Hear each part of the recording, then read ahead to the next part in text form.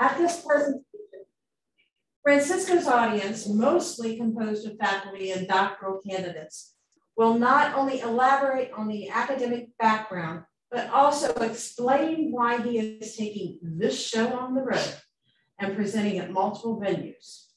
Topic has been found to be useful to many, so he hopes to also complete a few elective advanced level 3, 4, and 5 projects with it. Sharing this half hour at his school would further validate his conviction on it being something usable and practical for most any intermediate Zoom user to tackle and learn.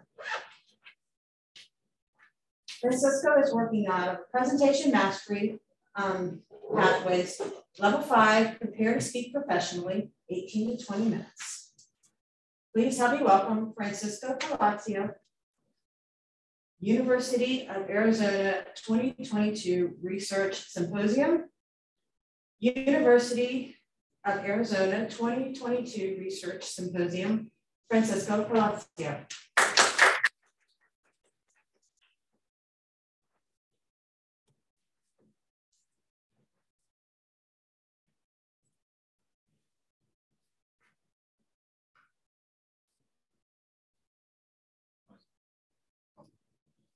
Francisco, you're muted.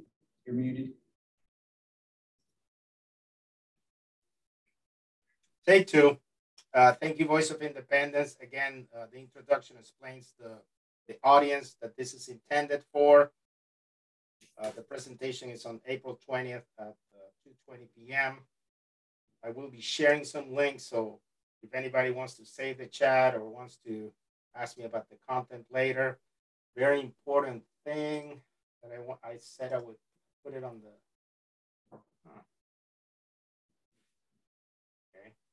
Okay, there you go.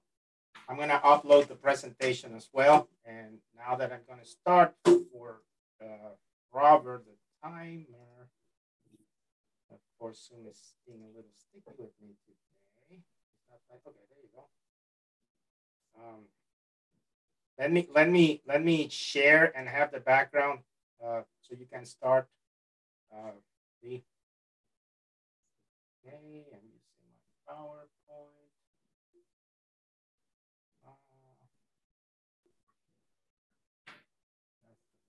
Version.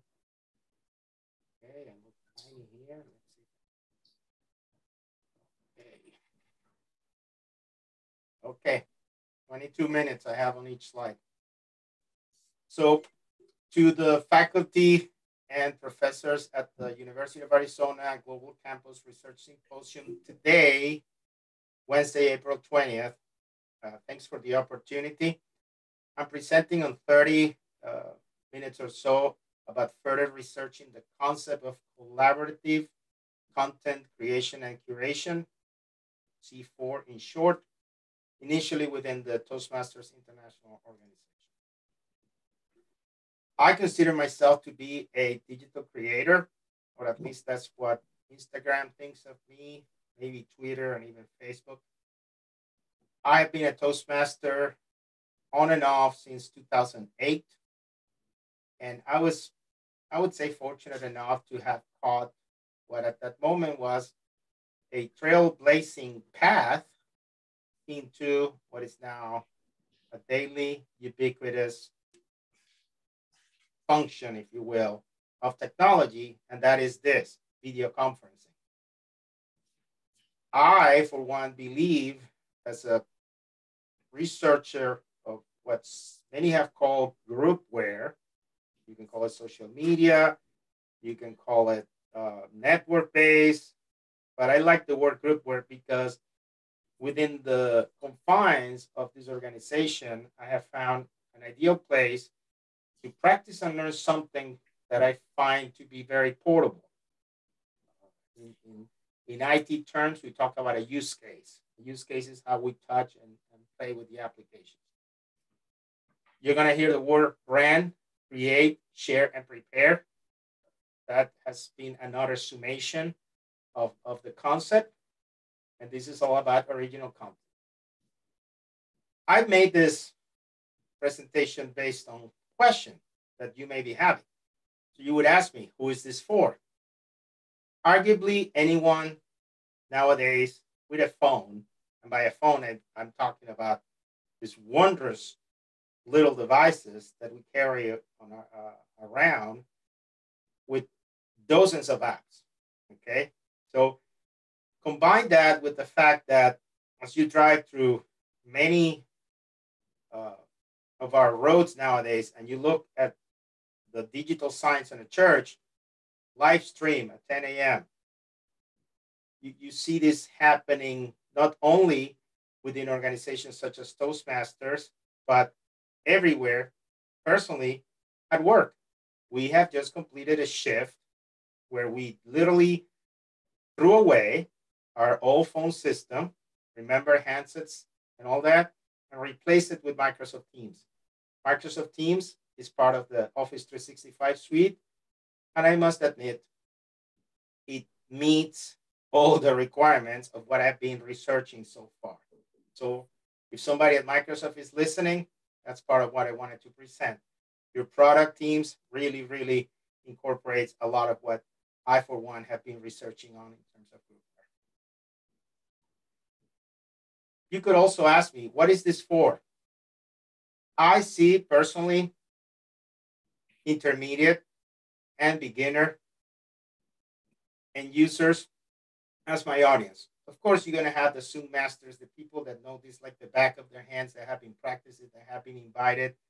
For example, here in Toastmasters, we run pretty amazing virtual conferences.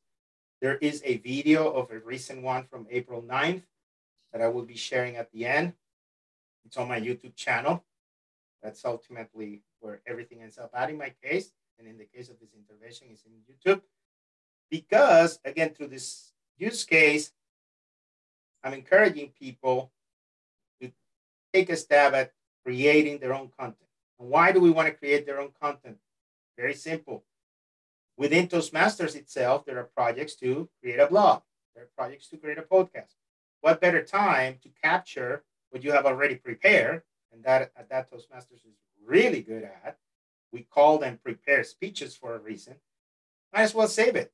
And I call them collaborative because in Toastmasters, most everything happens within a club or an area or a division or a district, or ultimately within the context of a truly international organization with membership in the hundreds of thousands and a presence in almost any country, every country in the planet.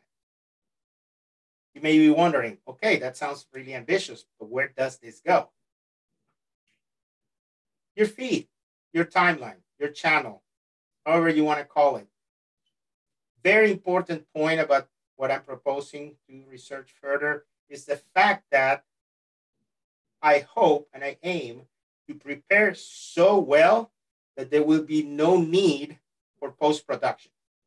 By post-production, I mean, sure, I created the file, and then it takes me a few extra days to load because I have to tinker with it in yet another application.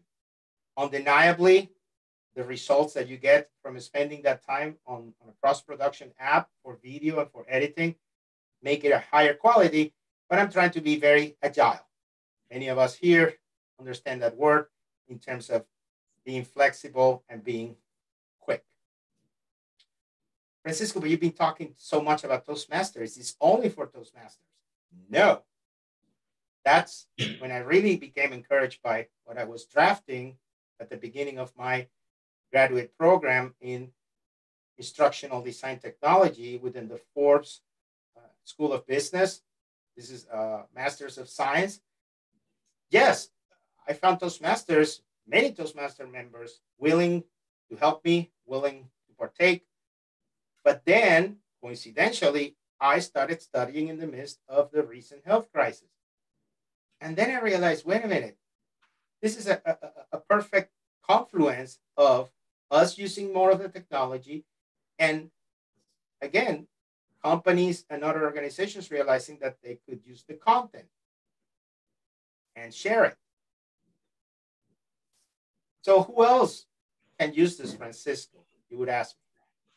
So aside from documenting their prepared speech projects, as I'm suggesting to my fellow members at Toastmasters. Again, I just recently presented to some of them.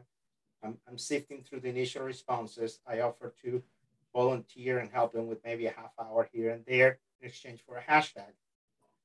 Many companies, and in my personal experience, we're talking about major cloud companies, will use this technology to document and present. For example, a leading CRM company uses it to document and present the software features on their major releases. Myself, at a smaller level, I have managed to use Microsoft Teams out rather successfully by adding a video version to what we call, in my place of work, a work instruction. An instruction, an intervention, if you want to get technical, but the ability that this groupware gives me to have a meeting, use the meeting invite to label, to leverage the nomenclature, and have the experts there. We're talking about the subject matter experts as well as the developers and the business analysts. Capture that moment. The meeting is already, as some of my supervisors remind me, it's an expensive undertaking because you're taking half an hour out of 4, 5, 6 people. Might as well capture it. Might as well record it. With Microsoft Teams, it's so amazing how the artificial intelligence really displays its capabilities. You get a transcription, a live transcription, which recently I had an epiphany. You get it on a file that you can then polish and upload back again to turn it into your closed captioning. That is why it has all the timestamp.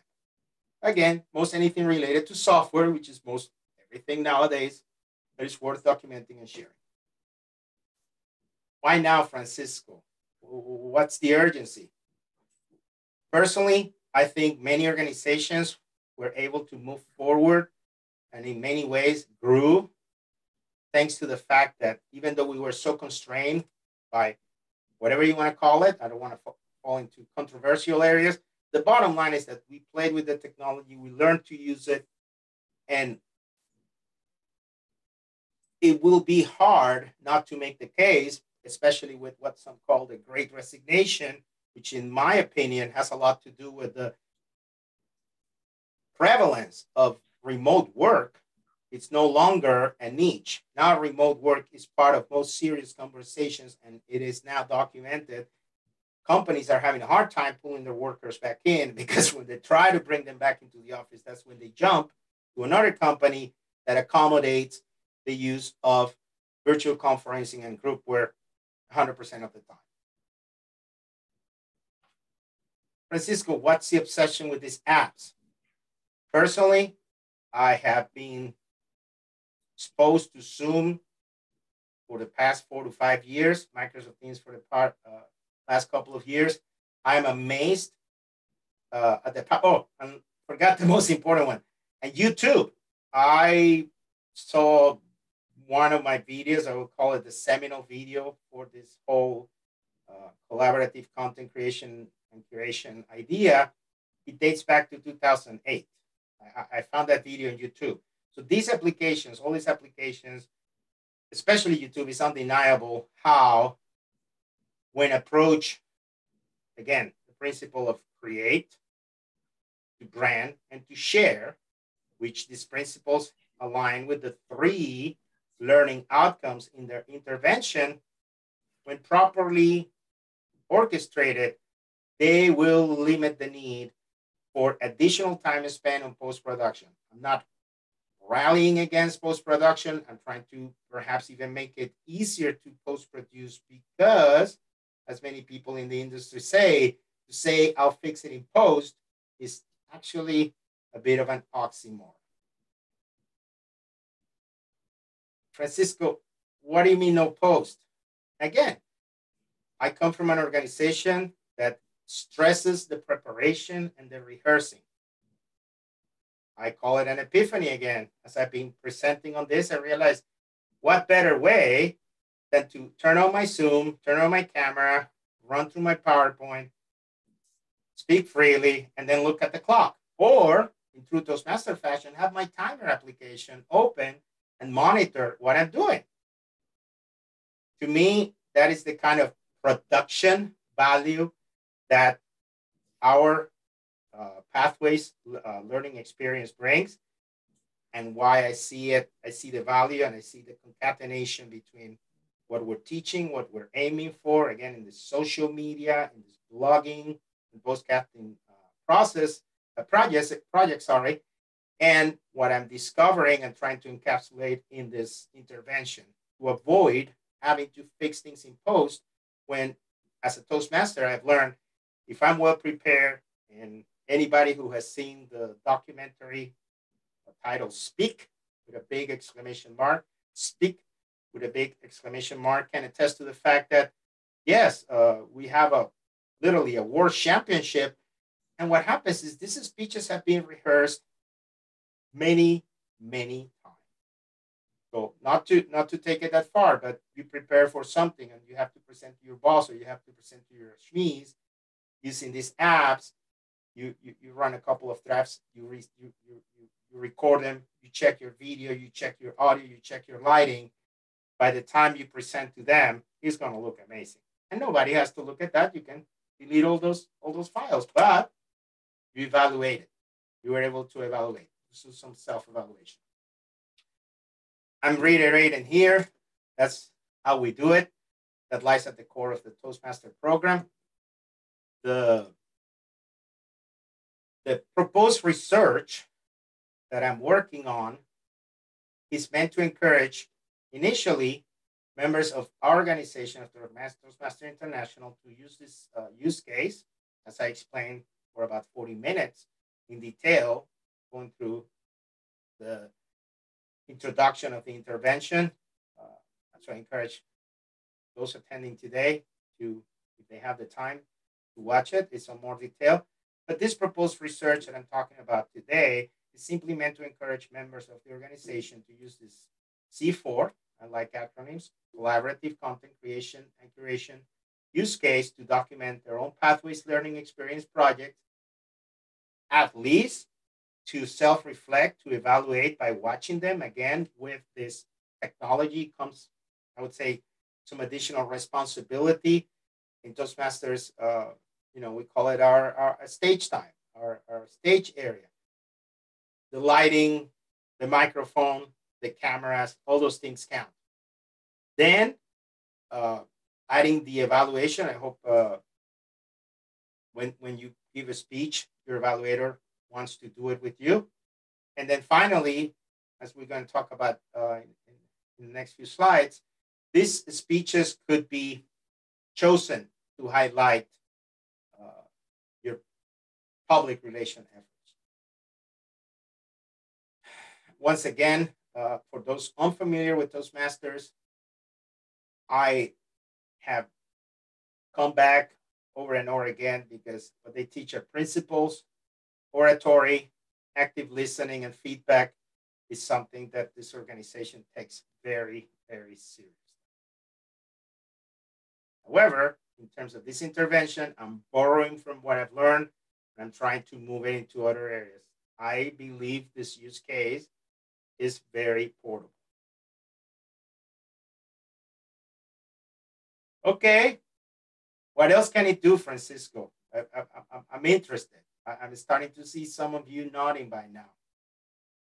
As I said, as I briefly went over, not only can we use these speeches to evaluate ourselves, to keep a journal. That's another, that's the hashtag I'm saving for the end, to journal our journeys.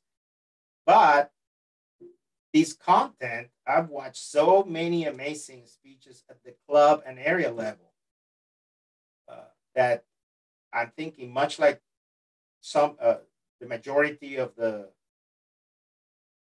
World Championship speeches are featured on YouTube, why not go ahead and enhance the content that we're sharing and that we're trying to use, again, not just as Toastmasters, but as professionals, as community leaders, as volunteers. Use that content to illustrate your promotions. In other words, the portability. So how are you planning to do all this, Francisco? That, again, it sounds very ambitious. I will spend about a year on this proposed research. I was already able to take advantage of an educational hour at one of our spring conferences. Toastmasters put together also something called the district TLIs, maybe some of the detailed portions of the 3 learning outcomes. I can, again, ask to present. I'm not a member here only in the United States. I'm participating in a recently chartered club that caters to another one of my passions, which is linguistics, situated in Europe. And another thing that I'm finding out through presenting is that I'm getting to network with established subject matter experts. And for the podcast project, that's ideally the scenario, the interview. So I'm starting to line those up, even here within the faculty, as part of the honors program. Dr. Heel, Dr. Stubbs, I'm inviting you again as we come together and hopefully meet in person in commencement. Let's talk. Dr. Heel, you recorded me. It was a quick Zoom, 20 minutes. That's a perfect illustration of what the use case is. It encourages me.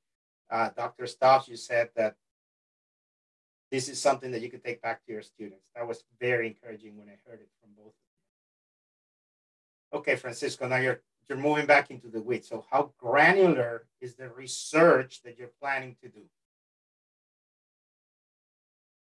I would focus on one thing. I would focus on something that not only allows most of us aficionado digital media creators to do things, but also for most everybody out there on the big World Wide Web, a hashtag. Those can be tracked, those can be followed, and above all, those can cross-pollinate our efforts. So that's how granular I want to get. Participate, collaborate. Don't even mention my name. Just use a hashtag. So as we get closer to the end, for those of you who are into the instructional design field, Courage explains, and this is what I chose from his textbook, this intervention was created for social network-driven delivery. It happens on the Facebooks, on the LinkedIns, and the Twitters. It aims for blended informal learning. I love that word because it boils down to organic learning. Again, I don't have time to explain how we do it in Toastmasters, but now that I've become an instructional designer, I can see that that's how we do it. It's literally learn by doing. It's literally shadowing. It's peers explaining and people with experience mentoring you. And finally, from the textbook from Courage, he introduced me to the concept of a community of practice. We have many established communities of practice on LinkedIn and Facebook, and I'm hoping, much like I did last week for the event, somebody from their district group created a little promo, and when I tried to share it on the international group, it allowed me to create an event. So those are the kind of things that encourage me. I've saved these proceedings as proof of concepts on the YouTube channel. I already have the April 9th. I'm going to have this one. There'll be an open house that I want to record as a public relations officer, and I'm planning to present at my club in Europe on September 4th, again, as part of this roadshow. So far, how long, Francisco? I think I'm going to stop in the spring of 2023. I'm going to give myself a year to really present, interact, meet people. Again, use the delivery methodology, the communities of practice, the informal learning. Here's where I want you to remember something. Journaling journey is what I'm trying. I'm presenting as a title for the podcast and the video blog on the existing YouTube channel. And that's the hashtag that I hope to get from those that I help and support with their endeavors. Is that all? Is that where you're going to stop? I don't know. Getting a doctorate in technology is going to help my student loan balloon again. But I think I'm already drafting somewhat valuable and somewhat usable thesis statement for a doctoral dissertation. Oh, I see all of you nodding. It seems like many of you are in. Again, the intervention, I'm available for half-hour sessions with those interested. The website is journalingjourney.org. Again, journalingjourney.org. I'm going to copy the optimal way to share our chat. It's there. And the optimal way to reciprocate and reward me is to use that hashtag. Hashtag journaling journey. Thank you very much.